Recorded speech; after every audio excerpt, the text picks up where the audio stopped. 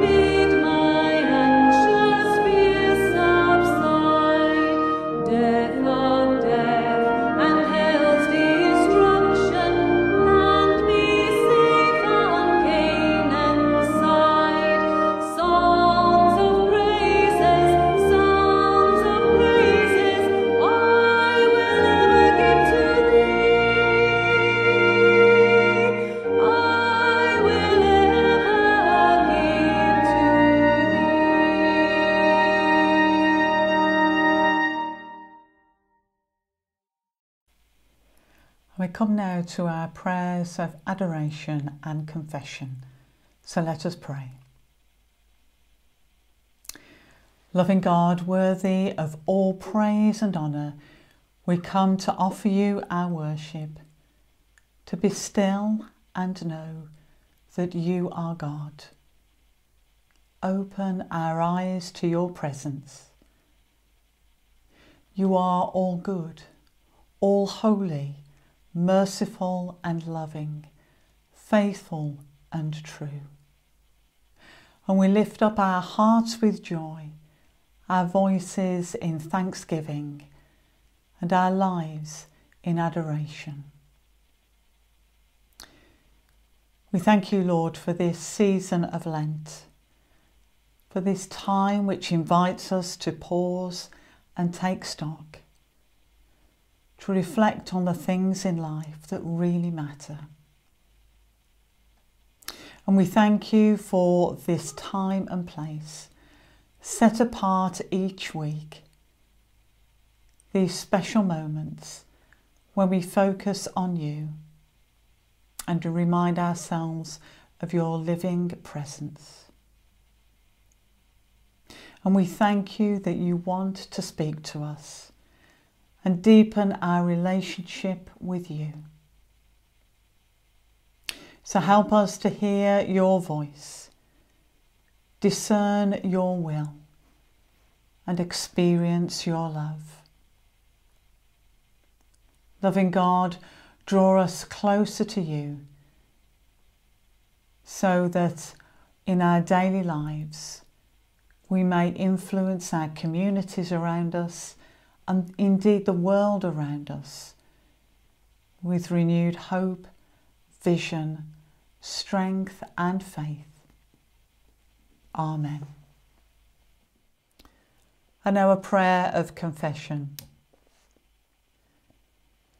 Gracious God, we thank you for the example you have shown to us in Christ, the model we see in him of faithful service. We thank you for the dedication that Christ showed throughout his ministry, the fact that he was not prepared to cut corners or take the easy way out, but rather confronted injustice and evil head on and face to face.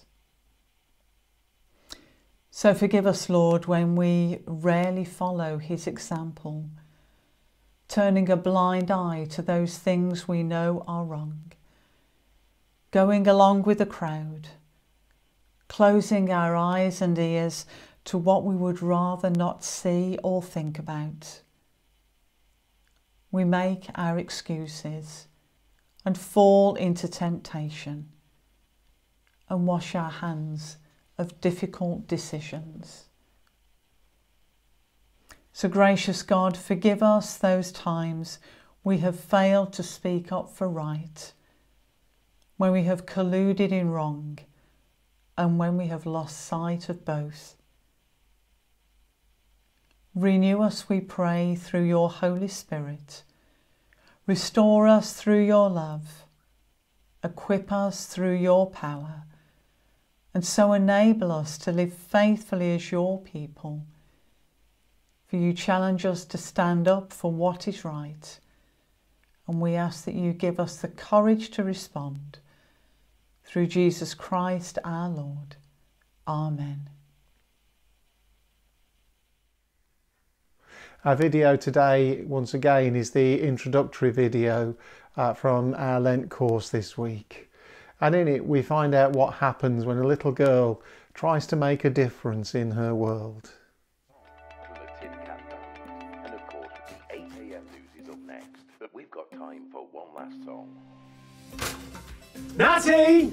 Coming! Natty, come on! Coming! Natalie, come on! I'm gonna be late! Coming, Dad! Dad? Yeah? Can I have a sleepover with Molly, Daisy, Grace, Jasmine? Yeah, you can do that. Whatever Mum says, it's fine. What class has you got on today? English, maths, all those stuff. English. Hi, Miss Jenkins. Good morning, Natalie. Oh, let's keep moving. Come on.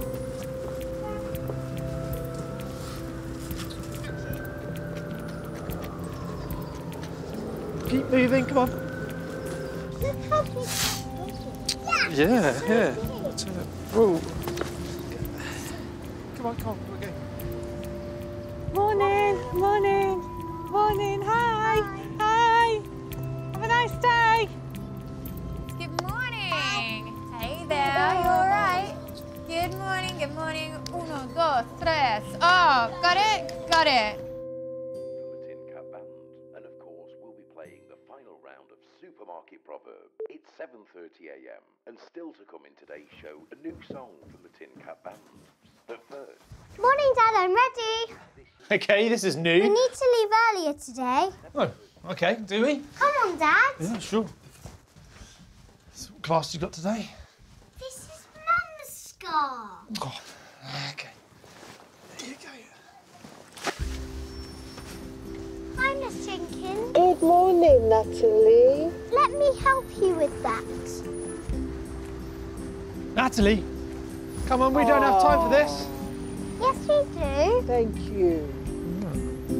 He's a bit of a bossy one, isn't he? Come on, Natty. Only if he's a little late. Oh. Bye.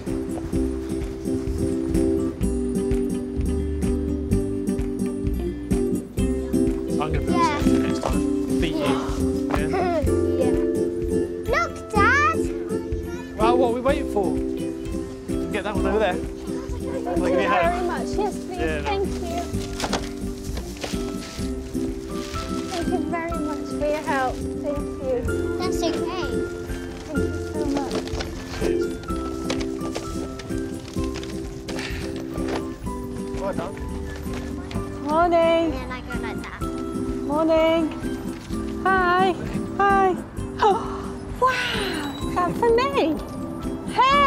That's really good. Have a lovely day. Dear, that was nice of you. Well done. Do you see them now, Dad? Yeah, I see him now. Bye. See ya. And 3, best high five up. Excellent. Thank you. Good morning, Miss Natalie. Good morning.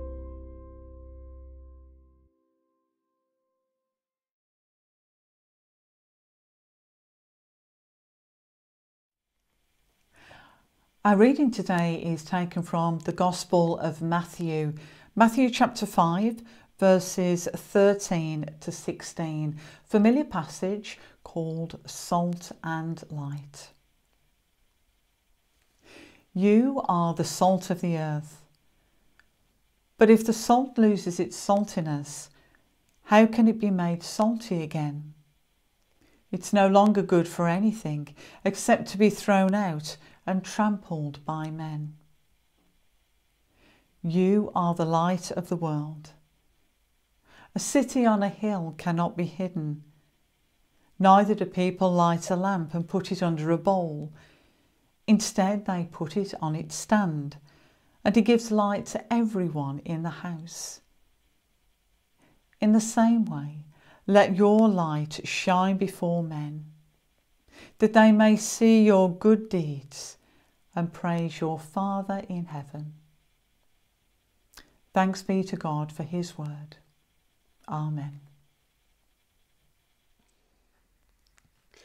Jesus said, "Let your light shine before others, so that they can come to know me as well." But what did he mean by that? You know, way back when I first left school, and that's getting to be quite a long way back now, I started by working in retail. First of all, I sold jewellery, and then later I moved on to selling electronics, mostly brown goods, hi-fis, TVs and that sort of thing. And when you go to work for a company like that, they teach you how to sell so that you can sell their products successfully. And one of the first systems I learned was the FAB system, FAB. And those stand for features, advantages and benefits. And the system was quite simple. You started off with features. What does it do? Okay, what do the buttons do? What is different about this? And then you'd move on to the advantages. Why is this one better? Why should I spend an extra £5, £50, £500 on this particular model rather than the cheaper one that's next to it on the shelf? And finally, you moved on to benefits. What's it going to do for me? How's it going to make my life better, richer, easier? Because the one thing they wanted us to understand when we came away from the training course was that people buy benefits. They don't buy features. They don't buy advantages.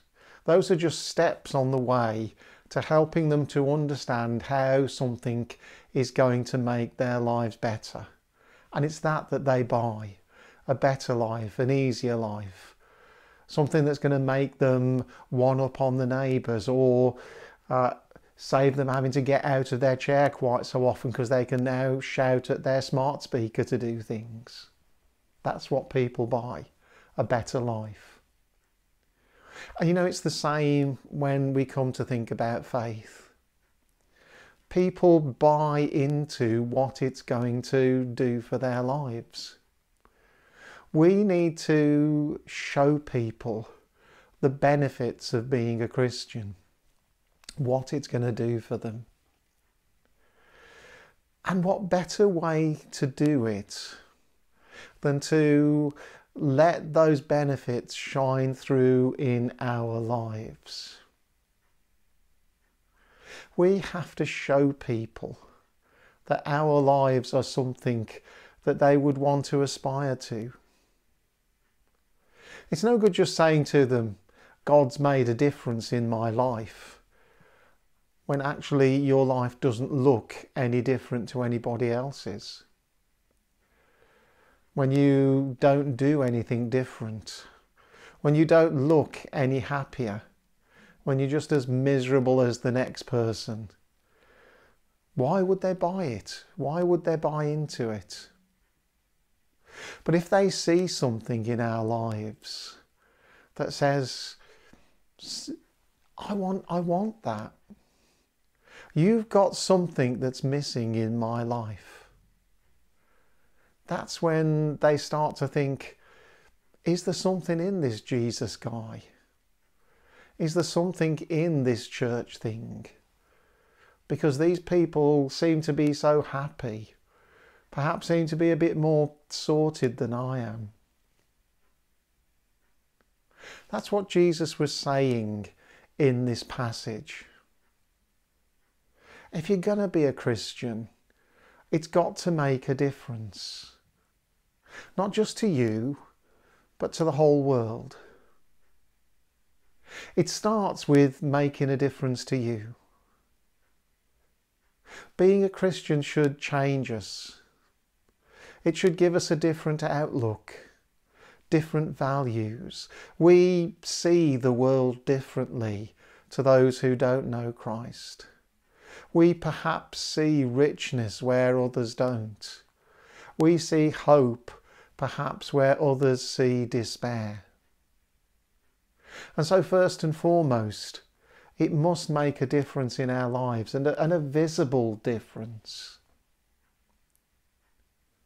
But the second thing is that if it makes a difference in our lives, then we make a difference to the world.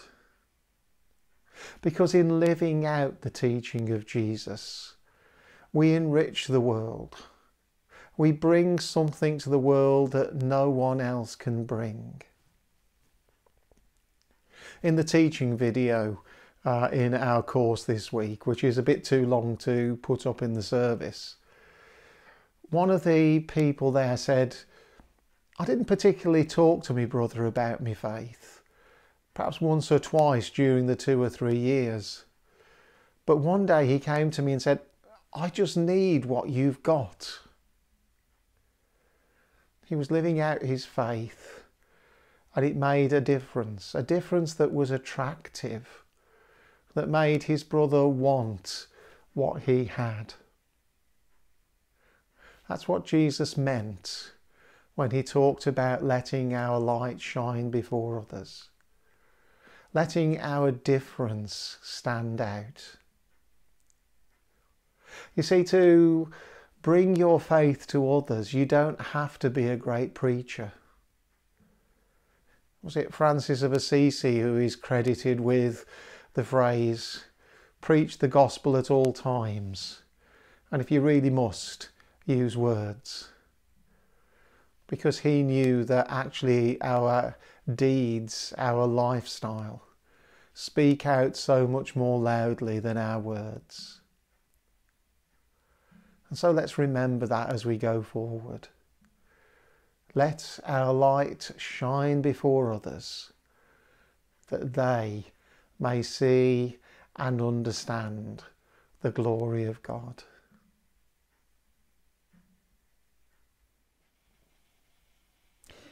And now we say our prayers for ourselves and others. Let us pray. Almighty and everlasting God, we do not always know what to ask for in our prayers, for there's so much that we do not know or understand. Yet we know that you are active in our world, moving in human hearts and events in history to fulfill your purpose. And so we come now to you, and in quiet faith we place ourselves and our world into your hands, asking that your will may be done, despite everything that conspires against it. And we bring ourselves, Lord, weak, faithless, hesitant and foolish. We bring all that we are and all that we long to be, seeking your help and your transforming touch.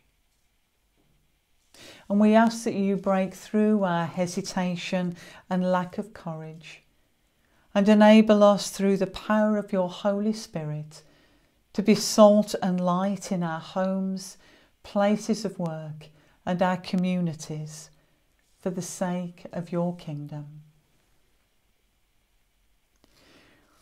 We bring before you, Lord, those who are part of our lives, family and friends, neighbours, colleagues, all of those whom we meet in daily life. And at this moment we hold in our hearts and minds those who are ill at home or in hospital, those who are caring for others, those who are bereaved, those who are anxious, lonely, or struggling with the challenges of everyday life. Lord, we ask that you bring your comfort, your strength and your hope into each of their varied situations, and pray that you will be all to them that they need you to be at this time. We bring our world, the rich and poor, powerful and weak, well-fed and hungry, healthy and sick, those who enjoy peace and those who endure war, those who revel in freedom and those who fight for justice. And as we come to the end of Fair Trade Fortnight, we ask, Lord, your blessing on all those involved with fair trade, lifting before you producers as they grow their crops and craft their works. For people who transport fair trade goods to market. For those who import and retail fair trade goods. Grant them and us, we pray, a genuine commitment to fair trade for all of us who shop, where fair trade goods are for sale. Grant us an understanding of the impact of our choices. And finally, Lord, we remember all those children and students returning to school and places of learning tomorrow.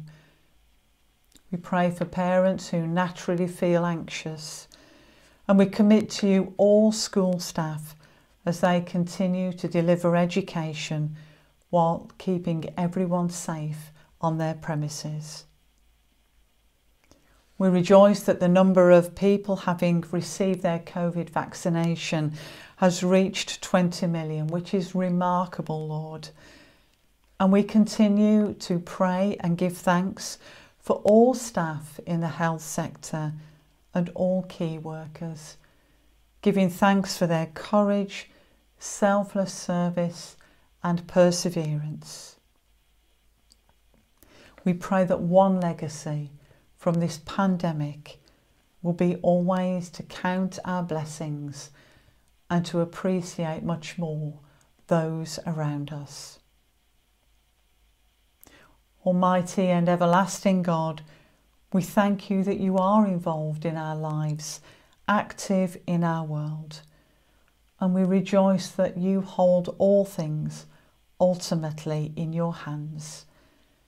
And so we leave them confidently with you, asking only this: your kingdom come, your will be done, on earth as it is in heaven. Through Jesus Christ our Lord. Amen. And we join our prayers together as we say the Lord's Prayer. Our Father who art in heaven, hallowed be thy name. Thy kingdom come, thy will be done, on earth as it is in heaven. Give us this day our daily bread, and forgive us our trespasses, as we forgive those who trespass against us. And lead us not into temptation, but deliver us from evil. For thine is the kingdom, the power and the glory, forever and ever. Amen.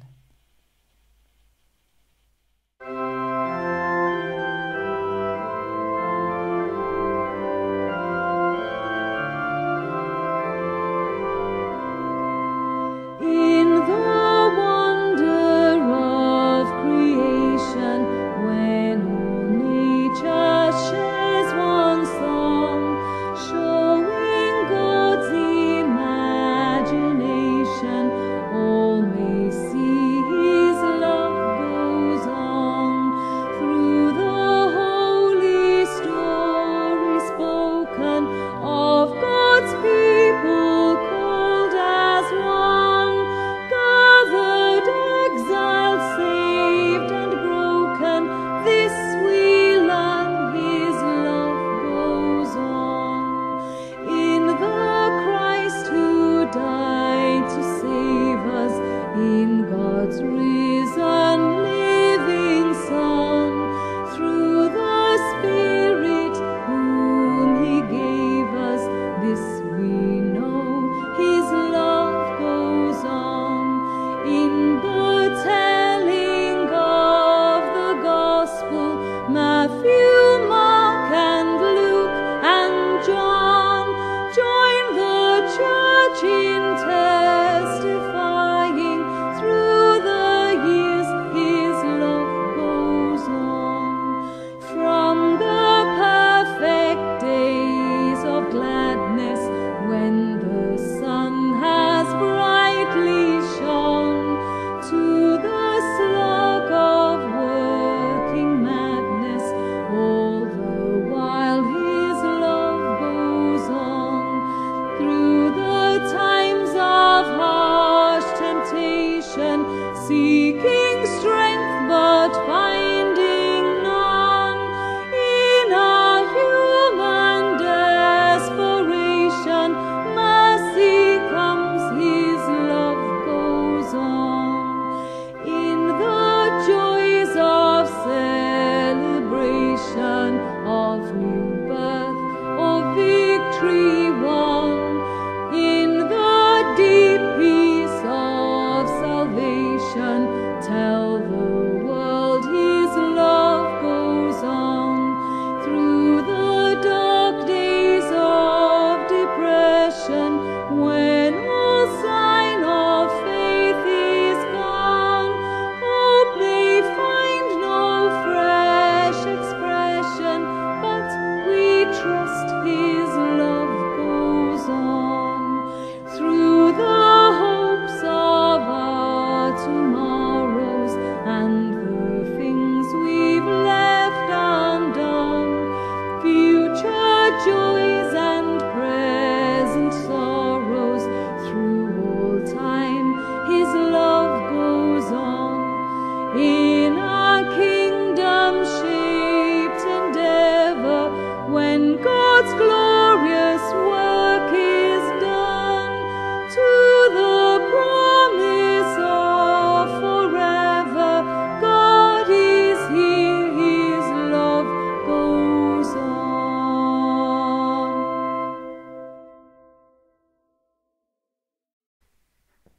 Well, thank you for joining us once again. We'll continue to be here for you every week on Facebook and YouTube, right the way through the rest of this lockdown, up until we reopen our churches. The plan is that we reopen at Pentecost in May this year, and we will look forward to being together in person then. But for now, we continue to gather online, and we look forward to seeing you again next week. But now we ask God's blessing on us as we go. May the blessing of God, the Father, the Son and the Holy Spirit be with us now and remain with us always. Amen.